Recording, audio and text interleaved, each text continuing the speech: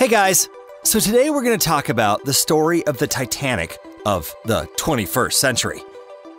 In 2012, off the coast of Italy, the huge passenger ship Costa Concordia sunk. It had over 4,000 people on board. The captain was one of the first to flee, abandoning the passengers and crew to their fate. So the large cruise ship Costa Concordia was built in 2006 using cutting-edge technology. It cost 450 million euro to build. Its size was quite impressive, to say the least. It was as tall as a 20-story building and as long as 3 soccer fields.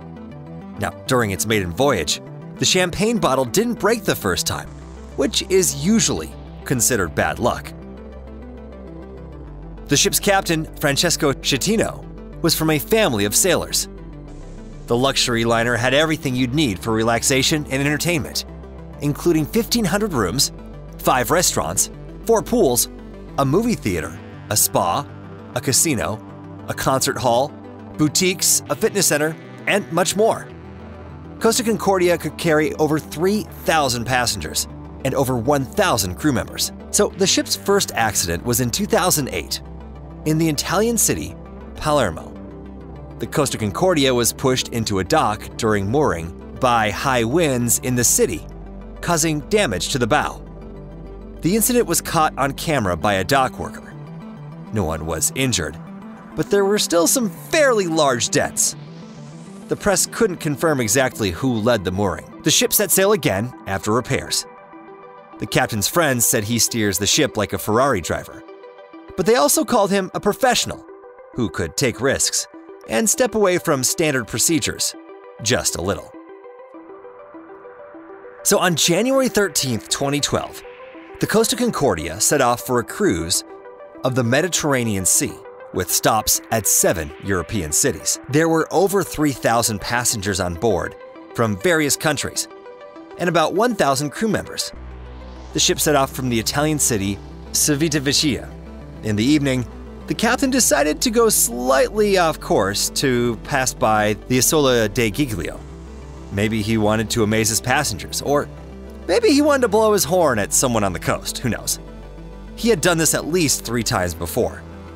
So he turned off the ship's emergency defense and took manual control. Then Francesco Schettino approached the coast too close and too fast. He recognized the threat and told the helmsman to turn starboard. But the giant ship in those winds was too slow to turn and ran it into the rock. The port side hull received a gash 174 feet long, and 4 compartments started quickly taking on water. Now, the ship could sail with 2 flooded compartments, but not 4. In minutes, the engines turned off and the lights went out. The crew members calmed the passengers, saying the electricity generator had malfunctioned. The lights came back on quickly. However, many other functions, including the wheel, were non-operational. The uncontrollable ship started moving because of the water, but the wind and currents turned it back towards the coast. The Costa Concordia approached Isola dei Giglio and gradually started sinking on the underwater rock.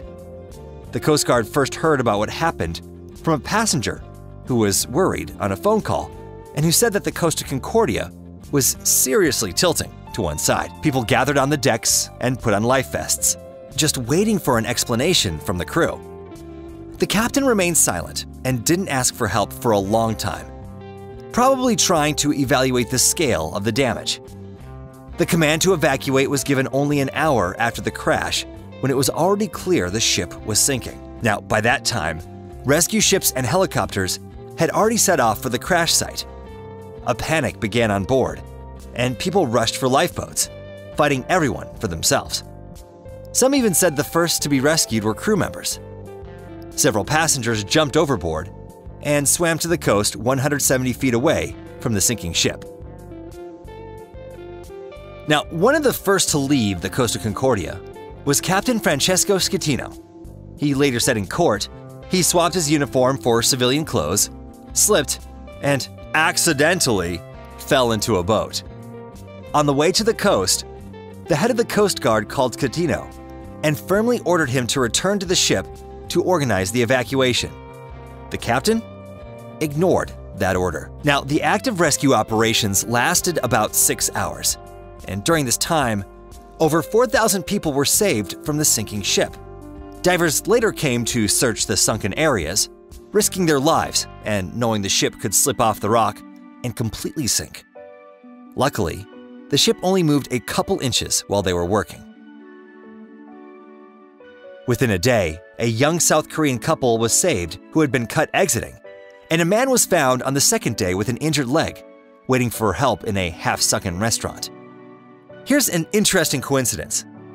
So one of the passengers on the ship was a granddaughter of a woman on the Titanic. They both survived the wrecks. However, not everyone was lucky.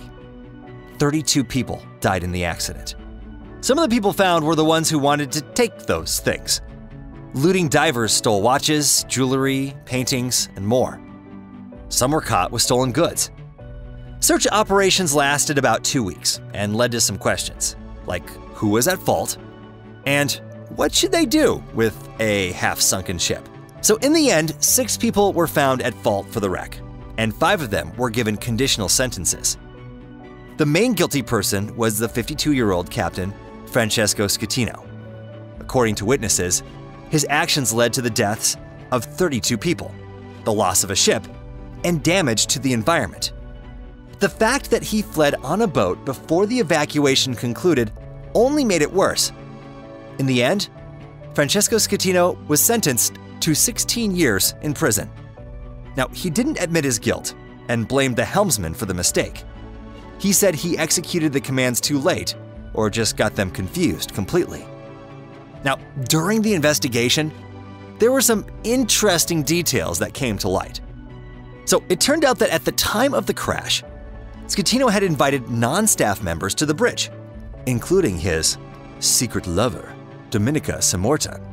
The main reasons for the crash were disabling the safety course, the language barrier between the captain and helmsman, as well as extra people on the bridge. The Italian press made Francesco Schettino the most hated person in the country and called him, I think fittingly, Captain Coward. Now, immediately after the crash, boom guards were put up around the Costa Concordia to avoid a large oil spill. The fuel was quickly pumped out of the tanks, and the ship was made ready to be raised. That project took over 2 years to complete.